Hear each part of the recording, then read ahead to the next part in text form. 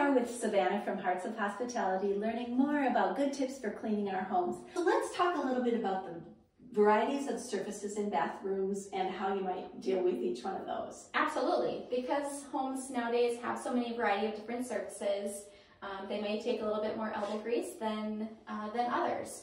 So this is your standard tub and shower. If it's used daily and there's not a lot of soap scum, you may be able to get by with using the basic H diluted in your spray bottle.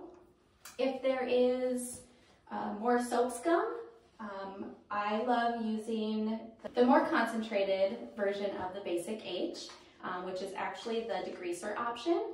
Helps remove all of that soap scum and works great paired with a sponge or microfiber cloth. If there's any mildew or mold buildup in your shower, the basic G is a great option to rid all of that mold.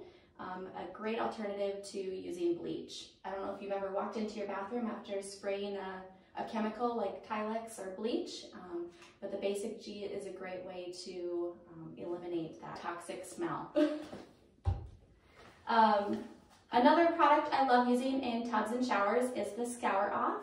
Again, simply using your wet sponge and the Scour Off and scrubbing in a circular motion. This helps remove all of the soap scum buildup. Make sure you rinse it off well, especially before bathing your littles. But I do love how great and safe these products are for all members of your family.